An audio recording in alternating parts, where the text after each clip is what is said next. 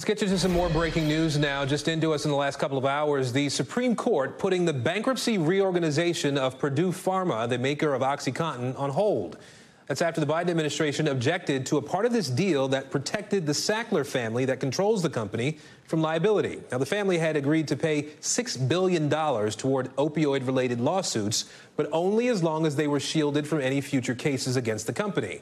Now, we've talked about it on this show. OxyContin is the powerful painkiller that was marketed aggressively by Purdue, arguing it was not addictive. The opioid crisis that followed has killed tens of thousands a year over the last decade. NBC's Lawrence Hurley covers the Supreme Court and joins us now. So, Lawrence, where does this case go from here, right? What are the implications, too, for the Sackler family?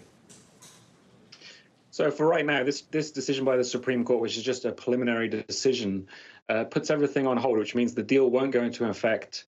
The bankruptcy is not settled. And the Supreme Court is going to hear arguments in December and then issue a ruling sometime next year, probably early next year, that will provide some certainty on what's going to happen.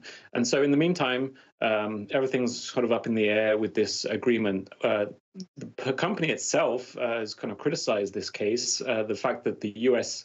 bankruptcy trustee who brought this appeal, who's objecting to the settlement, is actually holding up distribution of funds that would have gone to victims of the opioid epidemic as the company seeks to kind of reorganize itself. So that is now not going to happen in the meantime. But of course, once the Supreme Court ruling happens, then we'll see how this plays out.